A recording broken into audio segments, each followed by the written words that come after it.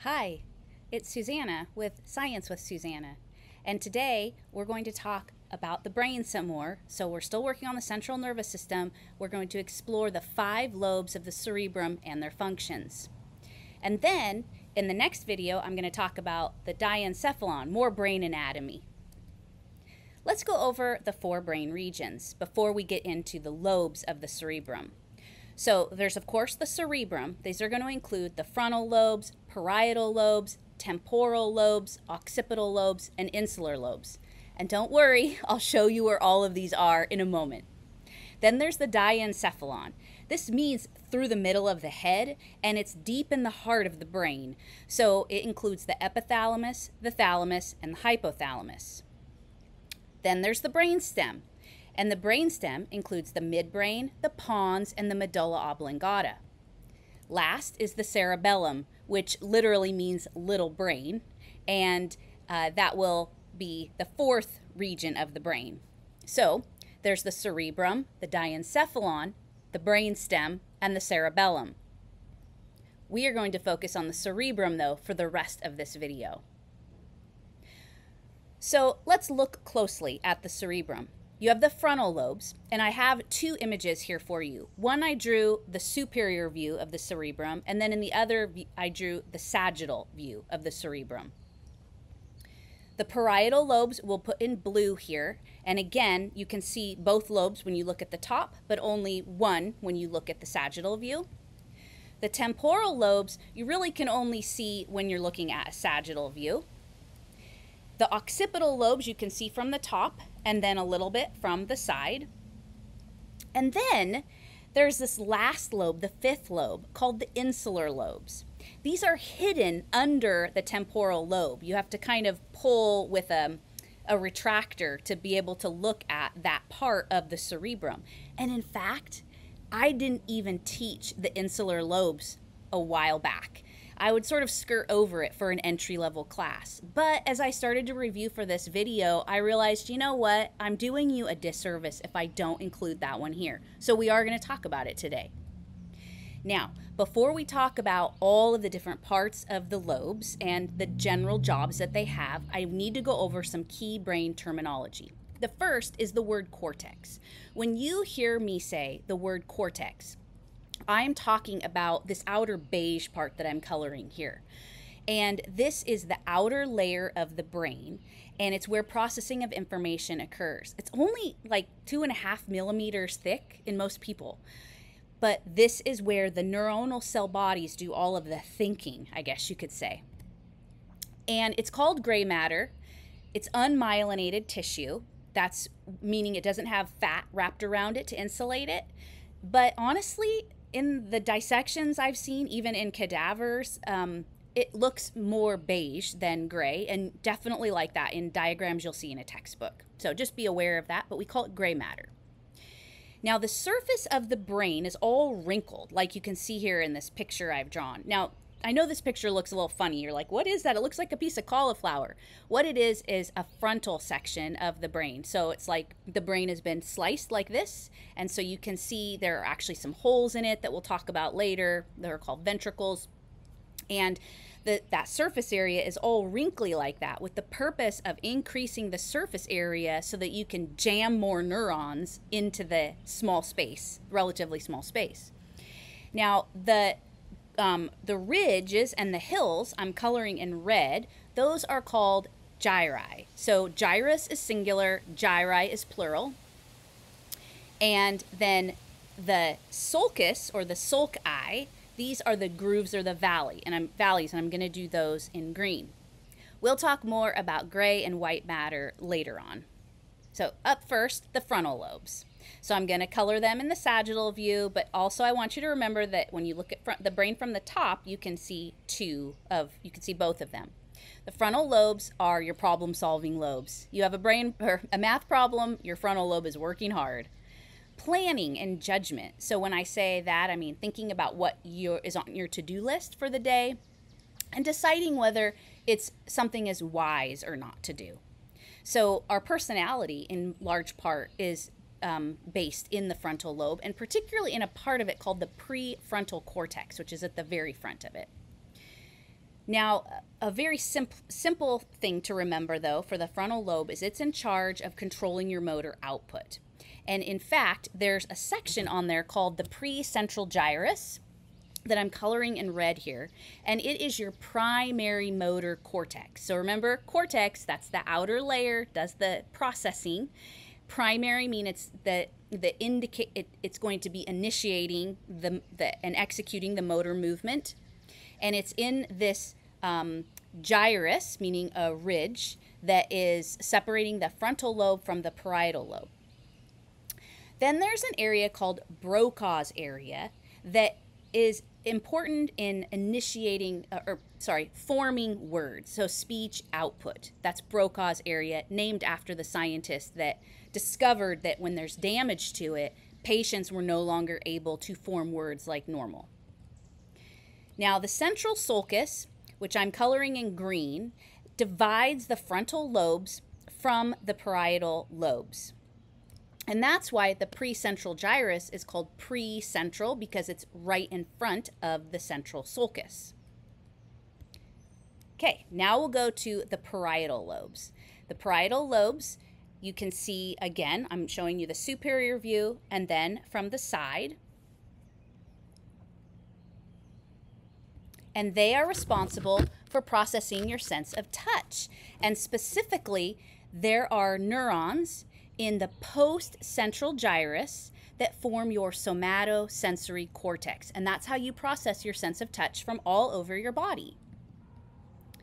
Once again, we'll go ahead and take a look first at I'll label the post-central gyrus right here, and then the central sulcus that divides the frontal lobe from the parietal lobe. So the frontal lobe has the precentral gyrus, the primary motor cortex, and the parietal lobes have the postcentral gyrus, which is the somatosensory cortex, or processing sense of touch.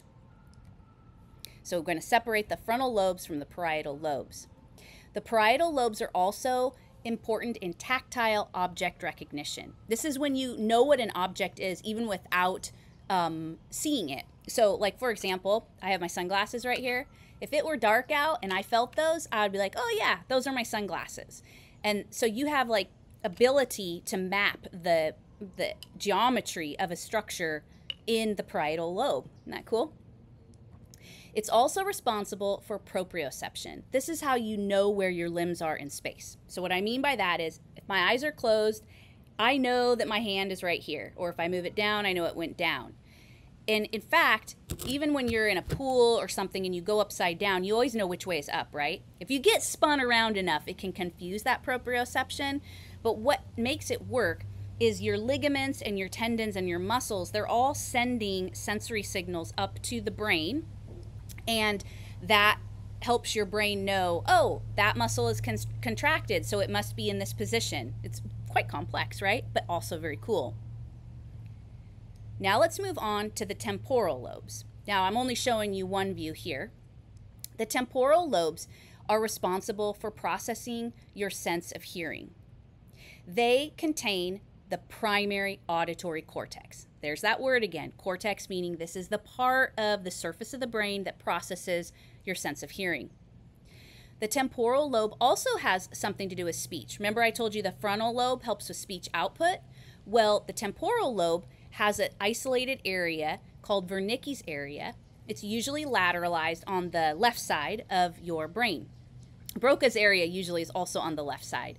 When we say lateralization, we mean that there are parts of the cerebrum that focus a job more on one side of the cerebrum than the other. It's not as simplistic as we used to think with like left brain, right brain. People want to simplify it, but there definitely is lateralization, and particularly like language is going to be lateralized to the left cerebral hemisphere. Okay, the temporal lobe is also very important in learning, memory, and emotions. That sounds like a lot, right? It's interesting how learning and memory go together, right? We have to remember something in order to be able to say we've learned it. And interestingly, emotions are hugely important in how well you learn something. One of the structures in the temporal lobe that is part of your memory is called the hippocampus. And it got named because they thought it looked like a seahorse. And I guess the Greek for hippocampus is, well, it's literally like horse field or horse monster. Sometimes you'll see it translated as sea monster. But it's part of the limbic system. And the limbic system is a phrase we use to describe all the parts of the brain, no matter what lobe they're in or what region of the brain they're in, that contribute to your emotional responses. And the hippocampus is a very important one in that. It's also very important in memory, as we've talked about here. So it tends to show early signs of damage in dementia or Alzheimer's disease. Also related to the emotions is a little almond-shaped structure. Amygdala means almond, and it is part of your fear responses. So very important in how we learn if we're afraid of something to stay away from it. For example, I have learned that I'm allergic to fire ant stings, and so you can bet that when I'm walking around the grass here now, I am keeping an eye out for fire ant mounds. When I was learning about the amygdala many years ago, I heard a story about how experimenters could put electrodes right on the amygdala of a cat, and then the cat would go, you know, when they puff all up. And that has stuck with me. So the amygdala is so key for our fear responses. We will talk more about the limbic system later. So the insular lobes, they are drawn here in yellow. The yellow parts that I put, those are the insular lobes. So you see how they're like hidden? Again, this is a frontal section of the cerebrum. And you wouldn't even notice this part of the cerebrum unless someone like kind of pushed down on one part so you could look in there at it. But I'm including it today because it does seem that it's quite important in processing your sense of taste, what we call the gustatory cortex.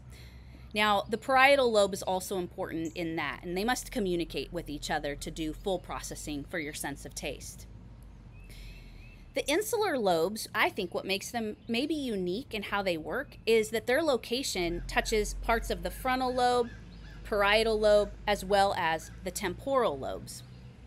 And that central location is making it a hub for coordinating with the other lobes.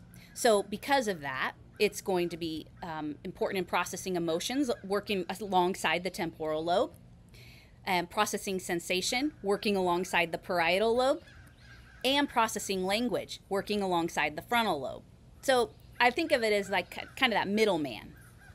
The last lobe I'm going to describe are the occipital lobes. Now the occipital lobes are at the back of the brain, and you can see them. There's the superior view, and then there's the sagittal view, and they give you your sense of sight. So they are the location for your primary visual cortex, where the processing of vision occurs. So I just want to do one last slide and put it all together, what we've learned about the cerebrum. First of all, there are the frontal lobes. And the frontal lobes have quite a lot of different jobs. The prefrontal cortex in particular is important in problem solving, forming your personality, helping you plan and initiate movements. And words to remember there, precentral gyrus contains your primary motor cortex for that job, and speech output in Broca's area. Then there's the parietal lobes. The parietal lobes are important in processing your sense of touch, and they do this with the somatosensory cortex in the postcentral gyrus. They're important for tactile object recognition, and these lobes help to integrate your sense of taste, as well as working along with the insular lobe to do that processing of your sense of taste.